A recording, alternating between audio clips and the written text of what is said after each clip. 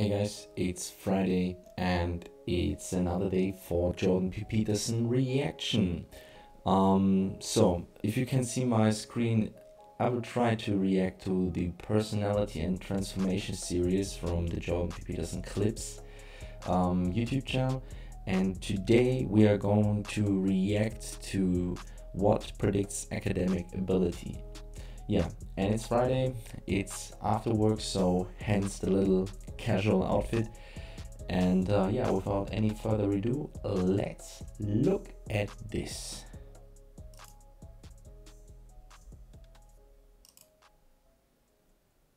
If you're going to be an entrepreneur, you almost have the opposite profile as a soldier. You're very high in openness and you're lower in conscientiousness, or at least conscientiousness is irrelevant. And the reason for that seems to be that, like, if you're an orderly person and you like to follow procedures and rules, it's kind of hard for you to start a company, because when you first start a company or engage in any other creative process, because entrepreneurs turn out to be the same as artists, you kind of have to, you're not operating within a rule governed structure. In fact, there may be many times where you have to break a small rule to move properly at a higher level of analysis. There's no algorithmic way of generating a new company, right? Obviously. And so it's people who are very high in openness who happen to be good entrepreneurs. And so this is something I thought was extraordinarily cool, because we'd also already known what predicts managerial, administrative, and academic ability. And IQ is crucial for any complex job, so we'll just leave that behind. But what predicts academic ability, for example, at the University of Toronto, is intelligence, obviously, but also conscientiousness. The correlation between creativity and grades at the U of T is zero. Right. Wow. But it's not surprising. The thing is, you know, it's easy to be cynical about that, but one of the things you have to understand about creative people is that they continually step outside of the domain of evaluation structures, right? Because if you're going to say you're going to evaluate the performance of 100 professors on their lecturing ability, well, you kind of have to measure what's common across all the professors in order to come up with the standards for evaluation. Well, that means you're not going to be able to use that structure to evaluate a particularly creative professor, because he or she is going to do something in a way that's so different that it won't show up on the evaluation measure. And of course, that's what happens in universities, you know. Oh, okay. Somebody sent me, a couple of days ago, somebody sent me an essay that they had written for their master's thesis that was wildly creative, and they were basically told to leave the program. And that they couldn't continue. Not in a mean way. What happened was that what they were thinking was so outside of the conventions in the discipline is that no one had any idea what to do with the essay. So, and that's really the lot of creative people. Yeah, and this is also, if you think about it, this is also very, yeah, it's like really putting or being on the brakes when it comes to yeah, innovation, I think. Because if you look at academia, these are categories and disciplines, and they are like hundreds, or even hundreds, easily hundreds of years old, and with a huge tradition and stuff like this. So to be creative and to expand would be a good idea in this way. Yeah.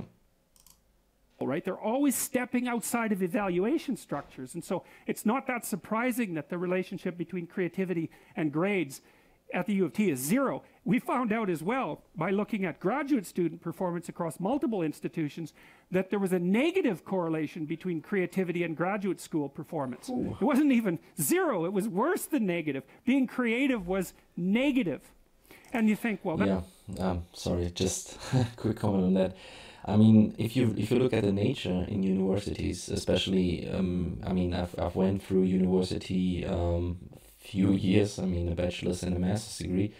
But in the end of the day, what matters to get good grades is to be very focused and to put in hours in learning and working on those topics, and especially if you want to combine it with some practical experience. So to be creative, to be very curious about many things is actually blocking you, because you are just like, oh well, this is interesting, but once it gets painful when it comes to learning, you switch the topics, because then it's not so interesting anymore and something else just really grabs your attention, and then you dive into that. So as a creative mind, and I think I at least have a little bit of creativity, it is very, very difficult to succeed unless you have a high amount of self-discipline to really narrow in your focus. That could make you cynical as well, but you can't be cynical in that way, because one of the things that happens in science is that science tends to progress incrementally rather than in great leaps. Now and then someone comes along who blows the structure out of a science and advances it ridiculously. Yeah, this is also a difference between academia and industry, and innovation in the industries, because in industry nobody is really interested in innovation which goes incrementally. This is just called growth, or growth, expansion. But when it comes to innovation, what you really want to have, looking from a company perspective, you want to have a disruptive innovation, because disruptive means you are changing the game, and in the moment you are changing the game, you define the rules, which makes you instantly at the top of the hierarchy, makes you be in the position to charge any price you like and to make the big profits. So in academia, it's quite a little bit, it's quite the opposite, as Jordan Peterson is mentioning it. It's like, you, first of all, it's very strict, because you have to look at the literature and be really, really careful that you quote the right sources, so that you can just add a tiny, tiny, tiny, tiny amount of new knowledge in a domain. And so there's for real disruptive stuff, it's extremely difficult, and very, very, very seldom that somebody is really bringing something up which is disrupting the sciences, so to say. One example in the future could be something if we discover physics for speed faster than light, something like this. So then we have to reinvent physics, basically. So this would be something disruptive. But let's continue. Ridiculously like Einstein, but like most people aren't Einstein, and maybe thank God for that. Most of the time you're in a discipline, you understand the discipline, and then once you've developed understanding of the discipline, you know what the next micro question is that should be answered. Yeah, exactly. And part of the reason that science is so powerful is because it allows people who aren't genius level creatives to make real advances in the generation of knowledge, one tiny micro step at a time. It doesn't matter if there's 100,000 people doing it and each of them is making a micro step, man. We're zipping along as fast as we possibly want to zip along. True. And so it turns out to be conscientiousness that's the excellent predictor of graduate student performance. That's the best predictor for law. It's the best predictor for managerial positions. It's the best predictor for administrative positions.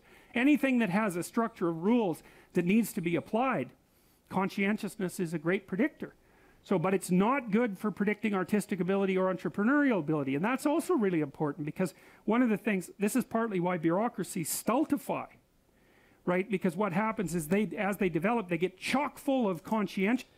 Yeah, well, one thing I really want to mention here is like, if you listen to Jordan Peterson, you might get the idea that, well, if you want to succeed in academia, you have to be conscientious, otherwise it's not possible.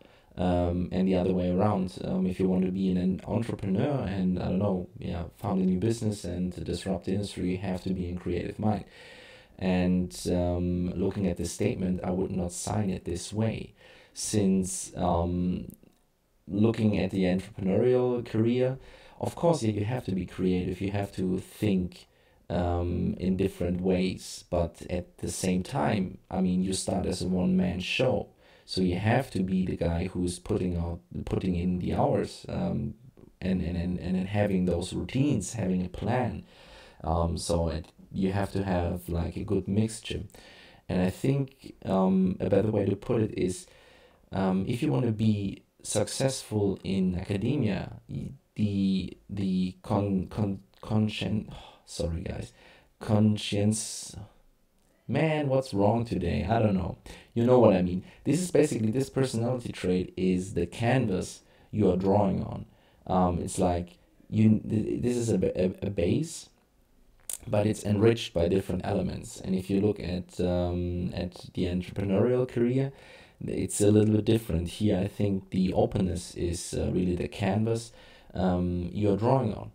You're starting at this, and then you add little parts. So at the end of the day, it's a mixture, as probably always. So, but I'm talking too much. Let's continue.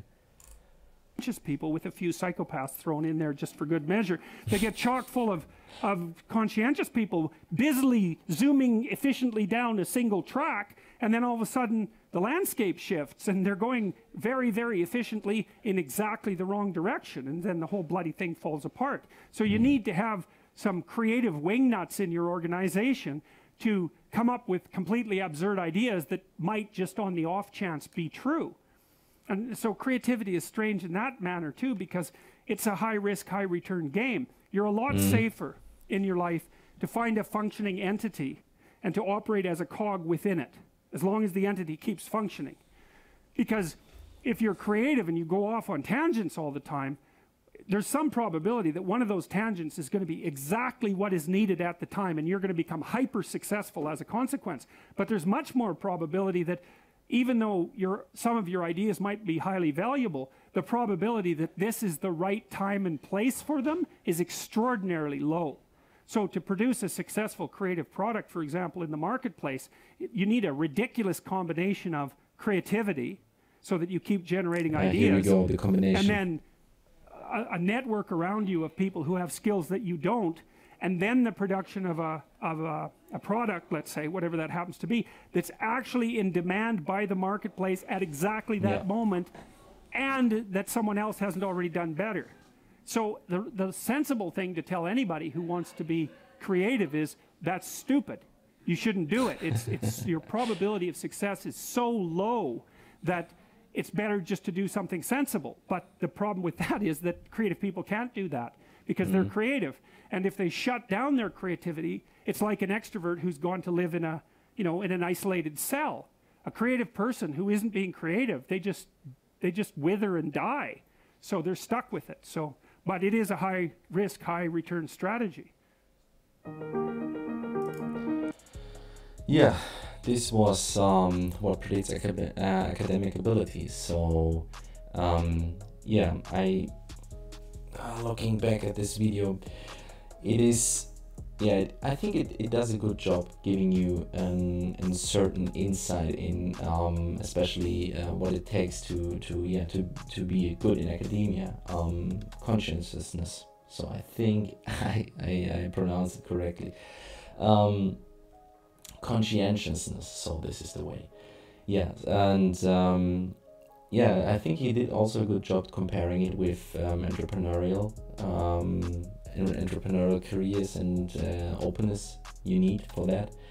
But at the end of the day, I think the combination is the key, and it doesn't matter, at least probably in the first stages, is if the combination appears in yourself, so that you are kind of a mixture, or that you later in the stages, or maybe also at the beginning, surround yourself with the people who have those abilities.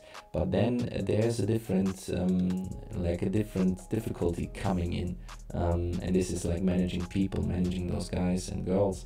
Since if you are a very straightforward guy, and then you have a creative mind out there who's constantly bouncing around and questioning your ideas and thinks this is better and that is better, probably this it would be a very difficult situation in the team. So yeah, difficult, but that's it. Let's see you next Friday.